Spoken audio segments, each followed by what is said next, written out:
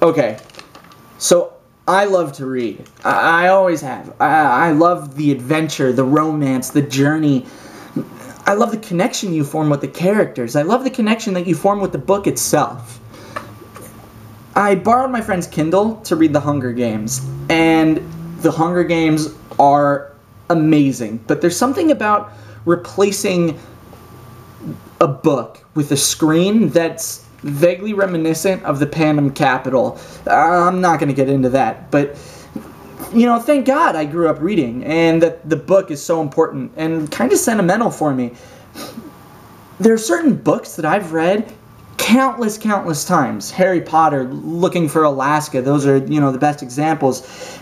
And I feel that opening a book involves all of the senses. You know, you have a hot chocolate on standby. You're curled under the covers or on a really comfortable couch. You're listening to yourself when you read aloud or gasp at really exciting parts. The smell of an old book. There's nothing quite like it.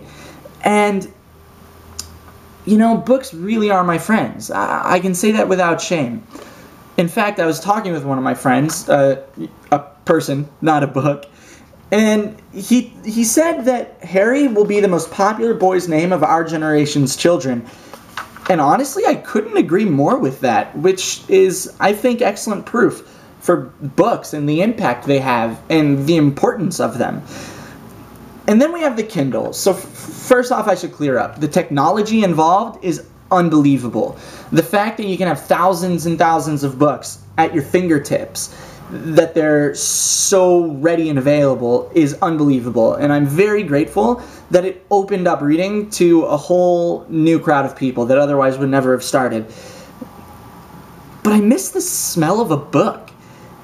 While reading The Hunger Games, I miss turning the pages, the weight slowly building in my left hand as the story progresses.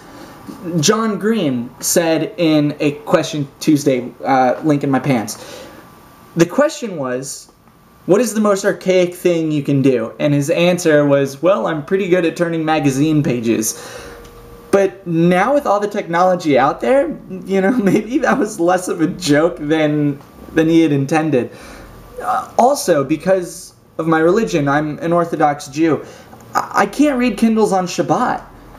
And if the power were to go out during a thunderstorm or a really bad blizzard, you know, after a day or two, you wouldn't have any books, which scares me way more than the weather could. So, am I a technophobe? Well, I mean, maybe. I'm sitting in front of my window using nature as my lighting. So yeah, I probably am. But, you know, reading is reading at the end of the day. And, however you get there, I hope that you take that step, that you open up an incredible book and that you enjoy the adventure. So, I'm sorry I missed a couple of videos again. More to come though, most definitely. I'll see you soon enough. I hope you have an awesome weekend. See you later.